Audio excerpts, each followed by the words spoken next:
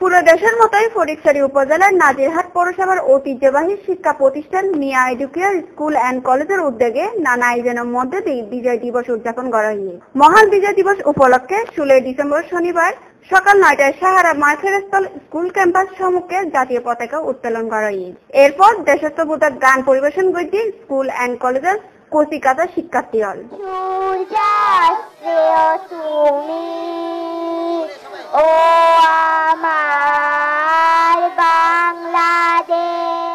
পরে আলসাহারা মার্কেটের সামর্থন উগ্র বিজয় র্যালি বের করা হয়। এই সময় উপস্থিত আছেন মিয়া এডুকেয়ার স্কুল অ্যান্ড কলেজের পরিচালক সাহারা বেগম, অধ্যক্ষ দেবাশিস কুমার নাথ, সহকারী প্রধান শিক্ষক উজ্জ্বল শীল, মুস্তারি, পারভিন, শিরিন আক্তার, ছোটন ভৌমিক ও ফয়সাল মাহমুদ।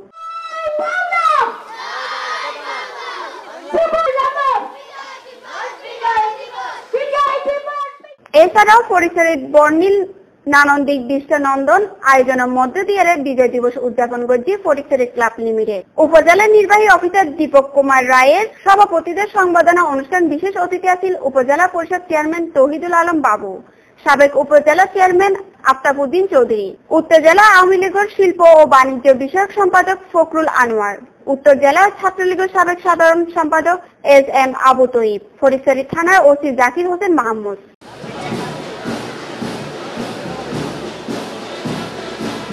অনুষ্ঠানে 250 জন মুক্তিযোদ্ধারে সংবর্ধনা প্রদান হয়েছে উপজেলা প্রশাসন। Desk news C+ TV.